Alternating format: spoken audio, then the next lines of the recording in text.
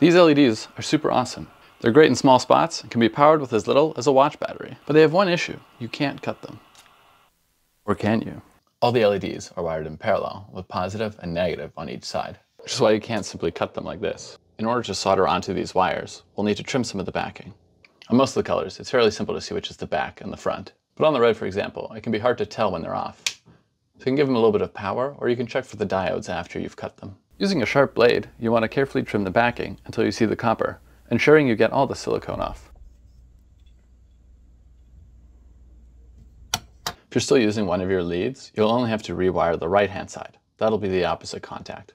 But if you only want to connect to one side, you want to make sure that you have access to both of these wires. Once exposed, I use some flux and some solder to tin the ends. This also helps me see that I need to trim back a little bit more on this side.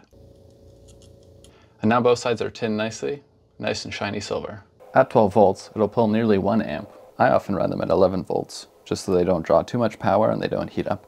For the 3 volt variation, I also like to run them slightly under voltage. That just ensures that they don't heat up and also don't draw too much power. I'm using 28 gauge wire and carefully tinning both ends before soldering them together.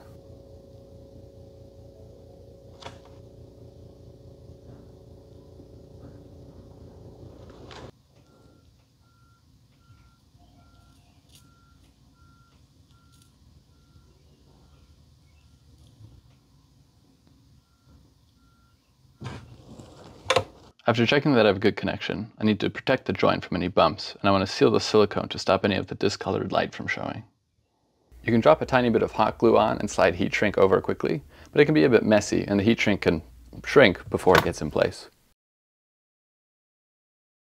Or what I like to do is cut a thin sliver of hot glue off the stick and then place it between the leads before carefully aligning the heat shrink.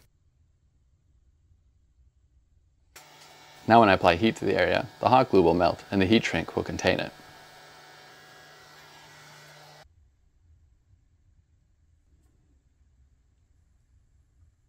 Now we have our custom length piece, powered from the one side, allowing us to make cool stuff like this light bulb.